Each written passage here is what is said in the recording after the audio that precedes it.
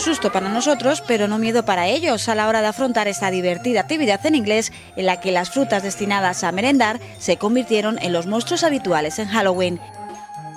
¡Qué divertido es comer así!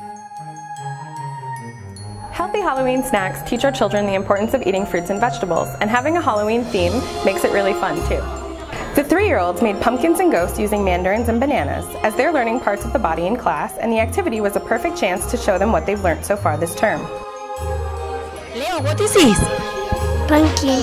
Pumpkin. Did you like pancakes? Sí. Lucas, what is this?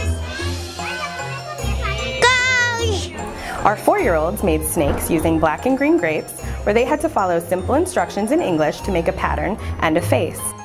What's the name of this? What did you make? Caterpillar. What's the name of this? Grapes. Grapes, good. And do you know the names of these? Tomatoes. Good boy. And our 5-year-olds got together with a partner from another class to decorate a monster face using lots of different fruits and vegetables like carrots, olives, corn, kiwi, and grapes. They also had to name their monster and follow simple instructions regarding how many eyes, how many noses, and how many mouths. Tell me, David, what did you make? A monster. And what's the name of your monster, Bella? Sally. Sally is pretty cool. And tell me, how many eyes does it have? 6. And noses? 1. 1. Where's the nose? Show me.